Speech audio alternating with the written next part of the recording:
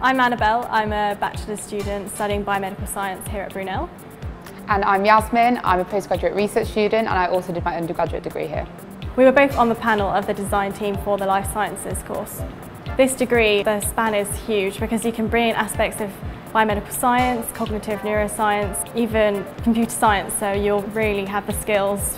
At level 2 you can choose to do 2 streams out of 9, such as biochemistry, Cell biology, cognitive neuroscience, environmental health, evolution and behaviour, genetics, infection and immunity, sports, health and exercise science, and computational data analysis, which is taught by the computer science department. At level 3, one of these streams then becomes your major and the other one becomes your minor stream. In your 3rd year, you do a final year project on your major stream topic.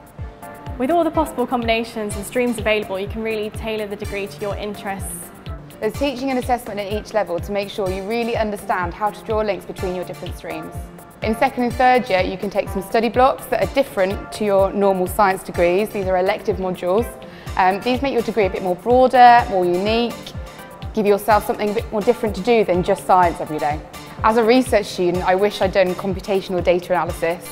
We do a lot of dealing with massive chunks of data, loads of images, numbers, statistics that you have to learn to deal with. And if I'd done this module as an undergrad, I would have been much better prepared for it.